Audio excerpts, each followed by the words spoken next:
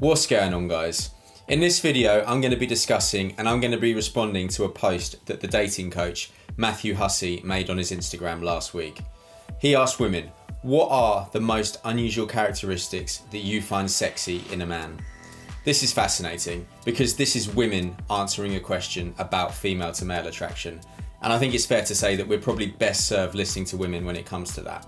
So in this video, I'm going to be going through the top 5 responses and discussing why I think they're so attractive to women. So the 5th most popular response was the effortless use of academic words without pretentiousness. This is one of the most fascinating things that came up on the list, but it's so fascinating to me because a lot of men will try and flex on each other, and a lot of men will try and flex on women by talking about how much money they earn, how successful their business is, and just how good their life is going. The reality is that that doesn't convey confidence, and the reality is that it actually shows the opposite. Instead, what it really shows is an insecurity, a need to be validated, and a need to be told that they are successful.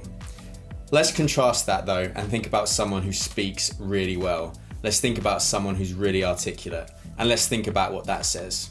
Firstly, it conveys social intelligence. It conveys the ability to read the room. It conveys the ability to bring people into a conversation, and it really just conveys the ability to communicate. And communication is something that is so important to all women. But it also does something else. It also conveys success on a subconscious level. Someone who can come across as intelligent and successful just by the way that they use, that is powerful. And that says so much more than someone who consistently needs to talk about how well they're doing. And I always say it to guys, if you want to become more attractive, one of the best things that you can do is step out of your comfort zone.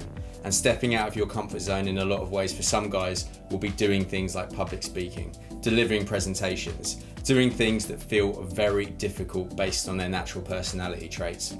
But the benefit that getting better at public speaking has amplifies to all aspects of their life. And it is absolutely something that transfers to their dating life too. So if you want to become engaging, you want women to find you more exciting, you want women to find you inspiring to be around, get better at speaking well and get better at speaking in a way that involves and engages other people and doesn't come across as an insecure flex. The 4th most popular response was vulnerability. Now, vulnerability is something that I talk about a lot on this channel. I think there is a massive misconception that vulnerability is a weakness, and that by acknowledging something is challenging or acknowledging that there's something you're struggling with, you're being weak. This is something that I work hand in hand against, and this is something that I really try and change the narrative around. Vulnerability for me is the process of acknowledging your feelings, and the process of acknowledging your feelings and making a change from there is actually one of the strongest things that you can do. Let's think about what the average guy does if they're struggling with something. They'll bury it, they'll repress it, they won't talk about it, they'll push people away, they'll be short, they'll be blunt, they'll try and be the alpha male, and they'll be doing that because they don't want to acknowledge that there is a weakness. That leaves no room for authentic communication, that leaves no room for growth, it leaves no room for development, and it really just sets up a narrative that men and women can't bond because men aren't trying to meet in the middle. By contrast, vulnerability is something that paves the way for communication between men and women, and it paves the way for a really strong, powerful place for growth. In order to grow and in order to develop, you have to acknowledge that there is something that you need to change, and vulnerability is the first place to doing so. But vulnerability doesn't mean acknowledging that your life is awful. Vulnerability doesn't mean having people around you telling you that your life is awful. Vulnerability is about acknowledging that something isn't ideal, there's something that you're going to change, and there's something that you might like support with. But by doing so, you're ready, you're on your way to go, and you've now put the first step in place for that development to happen.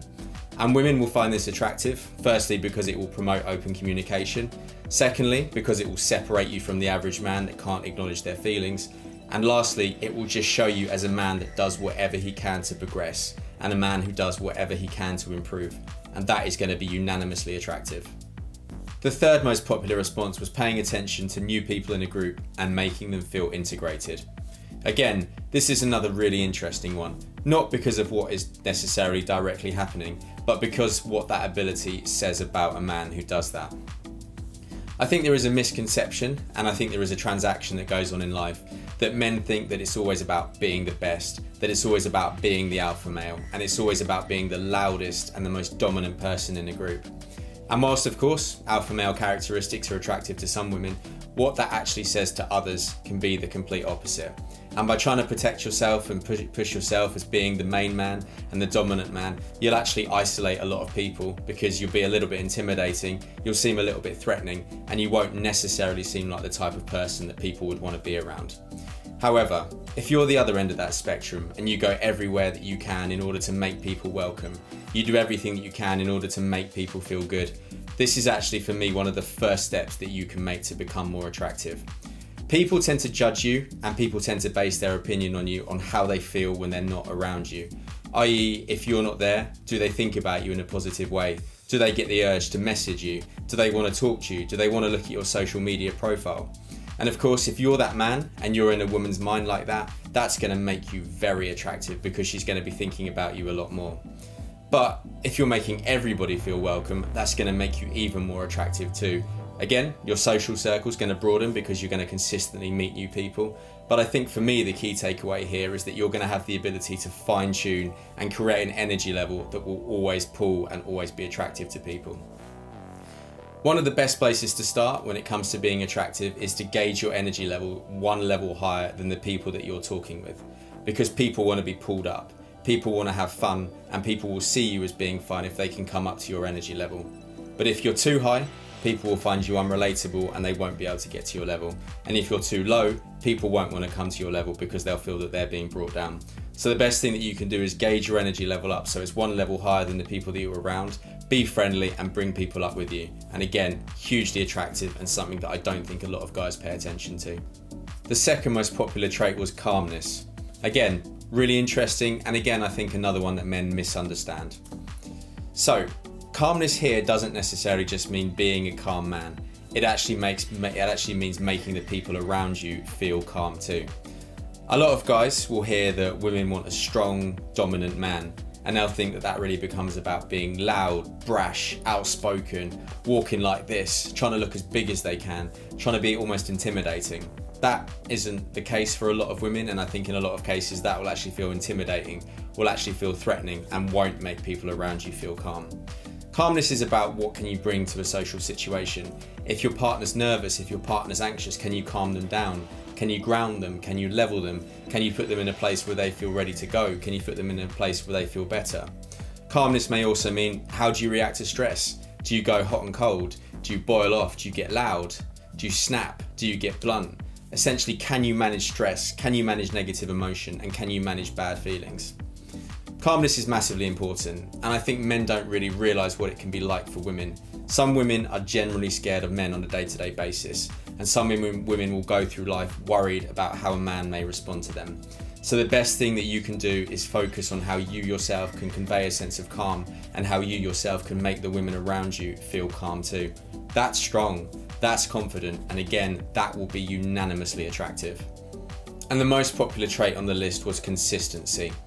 So, a lot of dating coaches and a lot of men in general will promote this idea that relationships and dating is all about game playing. It's about being unpredictable. It's about being hard to read. It's about having multiple women on the go so that if one gets rid of you, you've got another one to go straight to. So of course, this is one way of playing the dating game, and this is one way that can actually work for both men and can actually work for women as well. But here's the reality. Game playing, dating multiple people, and all the things around that are really just a way of you stopping yourself and preventing yourself having intimacy, because you're scared of having that intimacy, because you're scared that you may not be able to handle that intimacy. Of course, if you're at a point in your life where you want multiple sexual partners and intimacy genuinely does scare you, that's absolutely fine. But if that's not where you're at, and you're not being consistent, and you're game playing, and you're trying to be hard to read because you think it's keeping yourself safe, that's never going to work. That's never going to make you attractive, and it's going to make you seem very weak in the long run. I always say this, and I think this is something that people do not pay enough attention to. If you want to be attractive and you want to have respect for yourself, become a man of your word. If you say that you're going to do something, make every effort that you can to get it done. If you say that there's something that you want out of life, make sure that you hold yourself accountable in order to getting to that. And by doing that, you'll become more consistent, and by doing that, you'll become a man who can handle, process, and deal with relationships. Again, this is attractive, and this is something that people don't talk about much because it's not sexy, it's not a technique, and it's not something that will pave instant results. But being a man of your word, being consistent, holding yourself accountable is the first step to respecting yourself. It's the first step to rating yourself. And those two things are the best place that you can start when you really start to try and become attractive to women. And I think the answer, and the fact that this comes up as number one, says it all. Consistency is important to women. Consistency is something that they find attractive, and consistency is something that they want. So that's something that should become the focus for your dating journey. And that's it. Those were the 5 most popular traits. I hope you got a lot from this video, and I hope you've taken something from it. If you liked it, please can I ask you to click like and subscribe down below. If you really liked it, I am also offering one-on-one coaching at the website, also down below. But as always guys, nothing but love. Take care, and I'll see you all in the next one.